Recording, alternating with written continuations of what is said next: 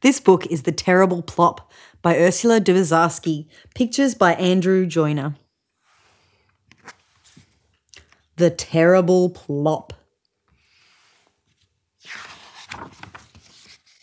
6 little rabbits down by the lake, munching on carrots and chocolate cake.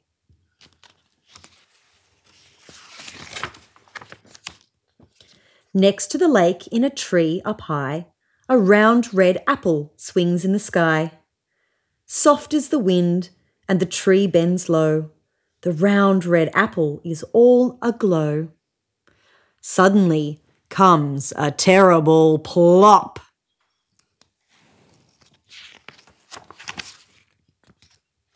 Up jump the rabbits, hop, hop, hop. They shout to each other, "Run, don't stop. We must get away from the terrible plop."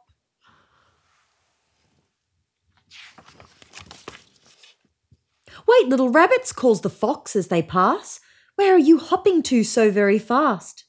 But the rabbits cry back, "We cannot stop. We must get away from the terrible plop." "The terrible plop," thinks the fox in fear. "Maybe I'd better get out of here."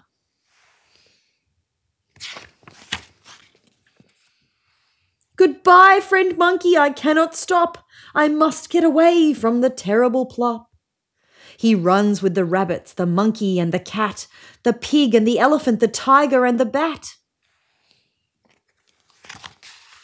Soon all of the animals, one by one, out of the forest they come at a run. Out comes the leopard, out comes the goose, out comes the antelope, out comes the moose. They do not say, they do not stop. They run, run, run from the terrible plop. At last they come to the big brown bear, sunning himself in a folding chair. "What's this?" says the big brown bear with a frown. "Where are you running to? Stop! Slow down." "No, no, brown bear, we cannot stop. We must get away from the terrible plop." "The terrible plop? What do I care about a silly old plop?" yawns the big brown bear. "Oh no, brown bear," they cry, "you're wrong. The plop is fierce. The plop is strong. It's coming to get us. It's coming, you'll see." "What?" growls the bear. "Stronger than me?" And he grabs with his paw at the one coming last, the littlest rabbit who's not very fast. The littlest rabbit with the littlest hop, but the greatest fear of the terrible plop. "Now, little rabbit, you show me where is the place of the plop," snarls the big brown bear. "Oh, please, big bear, don't make me go. I'm very afraid of the plop, you know." But the bear roars back, "You show me where, or I'll eat you up," roars the big brown bear. Poor little rabbit, blink, blink, blink. Poor little rabbit, think, think, think. "I'm afraid of the plop, I'm afraid of the bear, but the bear is here and the plop is there."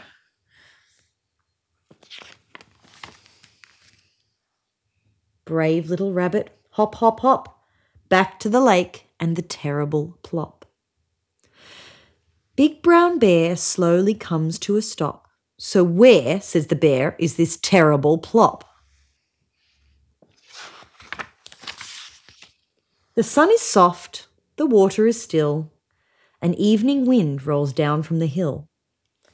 Tall and dark stands the big brown bear, dark and strong with his nose in the air. Next to the lake, in a tree up high, a round red apple swings in the sky. Suddenly comes a terrible plop. But this time the rabbit does not hop. The wind rolls down from the top of the hill, but this time the littlest rabbit sits still and turns to speak to the big brown bear. But the big brown bear is not there.